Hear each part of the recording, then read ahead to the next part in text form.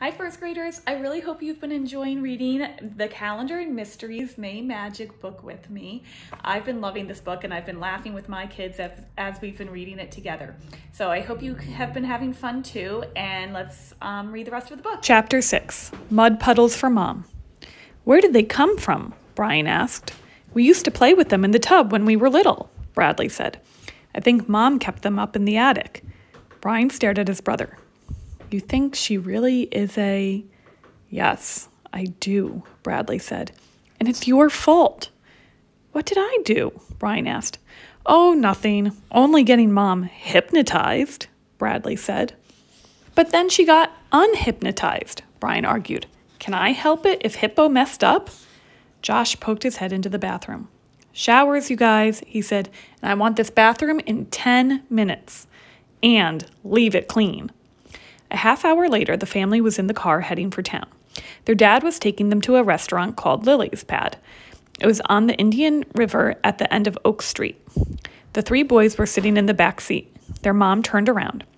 You boys look nice, she said. Thanks for getting ready so quackly. Brian burst out laughing. What's so funny? His mother asked. You said quackly, Mom, instead of quickly, Brian said. Did I? Their mom said.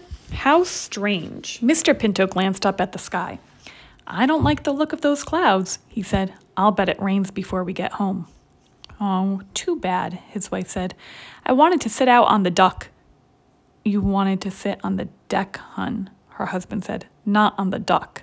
Oh, yes, silly me, Mrs. Pinto said.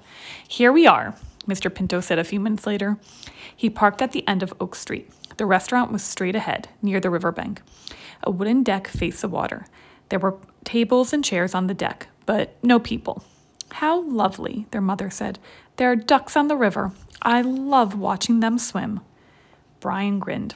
Me too, Mom, he said. I think ducks are just wonderful. Oh, brother, Bradley muttered. The Pinto family stepped inside the restaurant. A sign just inside the door read, Happy Mother's Day. Bradley noticed that there were a lot of families already eating. A man wearing a white shirt and a tie approached them. May I seat you for lunch? He asked. Yes, please, Bradley's mom said. By the windows, please. The man bowed. Right this way, folks. He took them to a booth with a view of the river. He placed 5 menus on the table. Happy Mother's Day. Your server today will be Mandy. Oh, look, Bradley's mother said. Aren't the ducks cute? Let's save some fries so we can feed them after lunch. What will you boys have? Their father asked. A rare cheeseburger, Josh said, with fries and pickles. Me too, said Brian, only I want mine well done. Rare burgers are gross. With all that blood left on your plate? Well, talking about blood is even grosser, Josh said. Cool it, boys, their father said. Bradley chose his favorite, macaroni and cheese. A young woman wearing an apron walked up to their table. Hi, I'm Mandy, she said. Have you had a chance to look at your menus? Yes, thank you, Mrs. Pinto said. Boys, why don't you order? Bradley, Brian, and Josh placed their orders. Can we have Cokes, Mom? Josh asked. No, 3 milks, their mother told Mandy. And I'll have the vegetable plate and a large glass of water. In fact, bring us a pitcher of water, a large one. Brian kicked Bradley under the table.